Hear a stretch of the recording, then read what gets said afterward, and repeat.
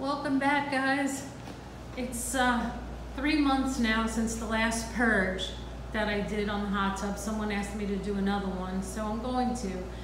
I was looking on YouTube to try to remember how I did it the last time, and I mean, they just waste so much time and talking and talking. Well, I'm not going to do that. I'm just going to show you what I do, and it's really not that hard. So I've got my bottle of Purge. Okay, it's called Spa Purge. Okay, natural chemistry Spa Purge. And all you have to do, first what you do is you take the filter out. So give me a minute. First, I want to take this cover off, which, see how easy it is? I can do this so easy, look. Soon my assistant is coming. My wonderful assistant. What I'm going to do with this cover is I'm going to lay it outside. Since my hot tub's inside in my sunroom, I'm going to open up the cover and let this top part here that, you know, usually covers the water, I'm going to lay in the sun will make that nice and clean, but I will wash it down also, and then I'll do the top of it. But here's what you have to do. Take this off and get your filter out.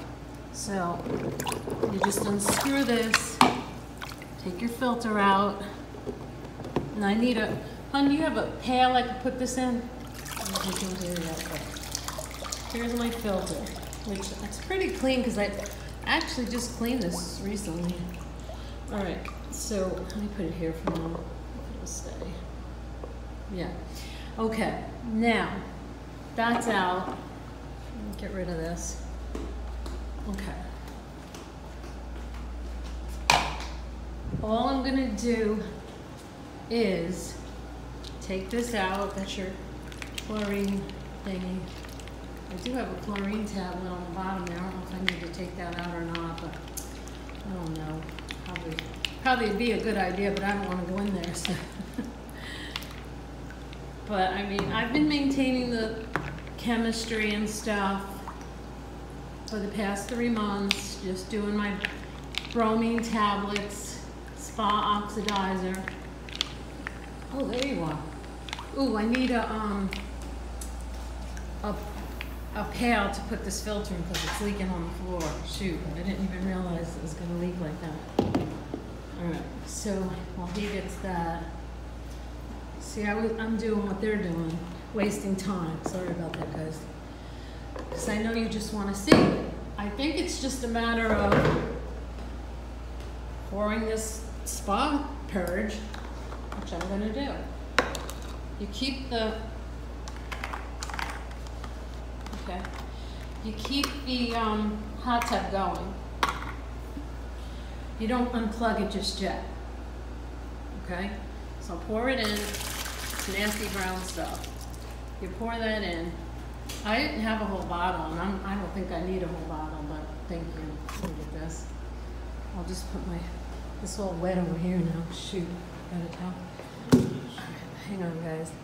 There, put that there, put that there. Now, this is the fun part. There's Gigi, she's my assistant too. Now I'm going to run the jets and watch how it foams up. It's amazing. It'll foam really high. I waited for the water to go down quite a bit, and I didn't refill it because I knew I was going to purge. So that's good. So anyway, watch it foam. I remember the first time I did this, I was in shock. Okay, open up all your jets. Make sure, you want to make sure they're open and the water flow. Jake, did you push the valve right there to get the water flow going? Yeah, that. Just turn it. Turn it. And the water flow will come shooting out. It's not turning. Really? Let me do it. It's got to turn to let the water flow, no? Ooh! I'm going to take this out. See the, yeah, because that's got to be washed too, remember? So there's the waterfall going, and all the jets are open, and look at all the foam. And what that's doing is getting all the biofilm out of the pipes. You do it for 5 minutes at least. So I'm going to run this for about 15, 20 minutes, okay? And then what it says to do is just let it sit overnight. Where's the bottle? Hang on, guys. Oh, you have it? It says, you can see it. So you remove the cartridge filter elements. Make sure your hot tub is above 95-degree temperature. Circulating, running. Add the entire contents of the bottle of spa water. I only used half at one time and I'm only using half now. I think it's good enough because I keep my hot tub very clean anyway, and I only did it 3 months ago. So run the jets for a minimum of 5 minutes. If foaming becomes excessive, turn the jets off. Some foaming is expected during the purge process. Right now it's not up to the top, so I'm just gonna let it keep running. Okay, maintain the water temperature. All right. Now, allow the spot to circulate overnight with the jets off. So after about 15 minutes of doing this, I'm going to shut the jets off. Then I'm going to let it sit till tomorrow. Then all you have to do is drain it, rinse it, clean it, and then refill it.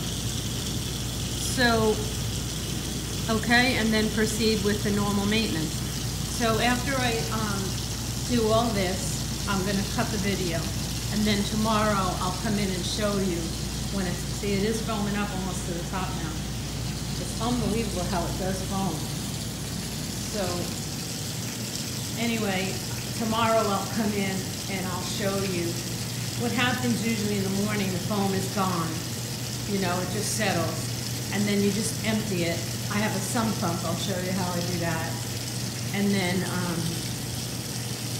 clean it, you know, with just, I'll probably just do vinegar or something and a damp rag, go all around the jets and stuff. But I'll show you tomorrow. So there you go, that's one video about purging, and I'm using this spa purge, which is expensive. And I don't know if I really needed to use the whole bottle. I know it says that you should use the whole bottle, but look at the job it's doing. I mean, I saw last time the foam was unbelievable. I don't see why I have to use the whole thing. It's $20 every time you use it. So for me, it'll be $10, and I'm pretty sure it's going to be just as clean. But you do what you want. I'm doing what I want. All right. Thank you.